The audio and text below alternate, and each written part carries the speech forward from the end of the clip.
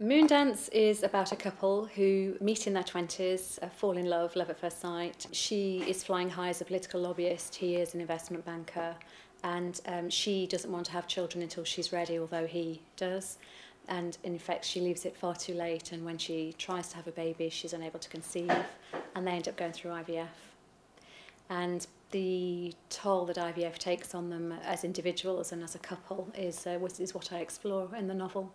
So why did you choose to write about IVF? I did do IVF many, many years ago, and I thought it would be fascinating to write about it in a way that pulled no punches, that had no euphemisms, and that basically showed the reality of the test and the treatment as they are. You have to inject yourself for probably 10 to 14 days with a drug called Gonal F, which stimulates the egg production and ripens the eggs on your ovaries. And then after 2 weeks, you go under general anaesthetic and they aspirate the eggs, trying to keep them intact, and you crazily clamour to know how many eggs you've got when you come round out of the anaesthetic.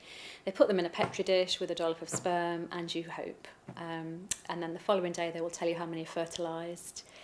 And then the day after that, they will choose the healthiest, best quality embryos. And in my case, they put 3 embryos back. But it seems to me that the worst bit is the wait at the end to see if it's worked.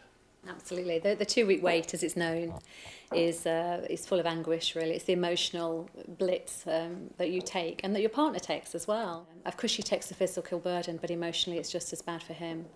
And then, you know, at the end of it, you may bleed and you may not be pregnant, so you've been through 4 weeks of hell, really, and you may not get there. So there's the technical process, which you cover in the book, but actually there is so much more in this book. There's a lot about the emotions involved and the social side of it. There's a huge impact, of course, on their relationship. I mean, it's easy to see from what you've been saying how people fall out of love because it's such a mechanical process. It's a real passion killer. That's true. I mean, they start off very close together, and then almost from the moment that she has to inject herself and she feels hard done to of having to take the physical burden, they almost start to slide apart from that moment, really. We shouldn't make it sound too grim because it's actually quite light-hearted in many ways as well. There are moments of humour. Yes, no, you're right. I didn't want it to come across as a kind of a misery novel. I think also the important thing to say is there's hope. There always has to be hope, and there is hope in the novel. And something else that comes out in the book is the emotions of the father, because so often in these conversations it's very much the woman, it's centred on the woman, and obviously you're tunnel-visioned and you've got the physical brunt of it all. And the man kind of gets neglected, and you do bring out how important it is that the father's feelings are actually taken into consideration. That's interesting, actually. I mean, you know, my husband and I, case, we had just met. We'd only been together a couple of years and we were still quite smitten. And so we actually bonded together in the face of adversity. There was sadness, but we kind of stuck together. We didn't tell family and friends, really. We basically turned inwards.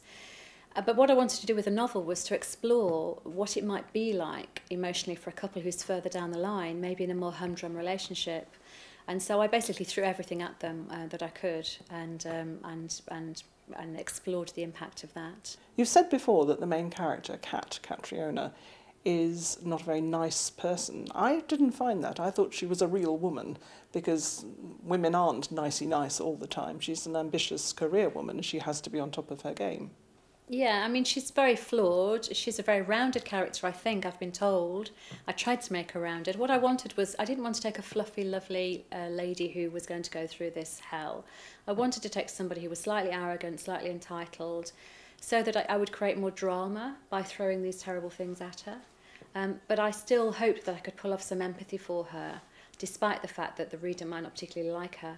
One thing that I think will resonate with a lot of women is how you have to be a split personality. You have to be sharp and on top of your game and completely in charge and in control at work, when maybe personally, emotionally, you're falling apart.